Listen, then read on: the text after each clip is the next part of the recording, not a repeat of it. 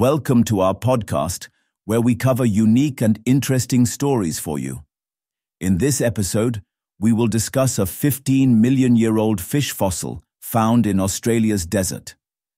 Paleontologists have uncovered a remarkably well-preserved 15-million-year-old fish fossil in McGrath's Flat, a fossil-rich site in Australia's arid grasslands. This site, known for its exceptional fossil preservation, has yielded a new species named Ferroaspis broxi. The discovery sheds light on the evolution of freshwater fish in Australia.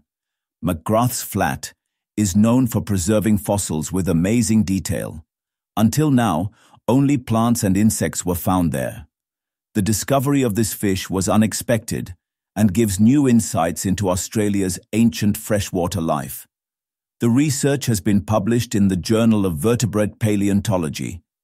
Jochen Brox, who found the fossil, said, "This little fish is one of the most beautiful fossils I've found at McGrath's Flat, and finding the first vertebrate among the abundant plant and insect fossils was a real surprise."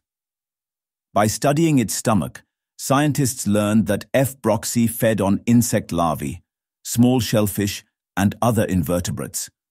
One fossil even had a tiny parasite, a juvenile freshwater mussel, attached to its tail, showing how these ancient creatures interacted in their environment.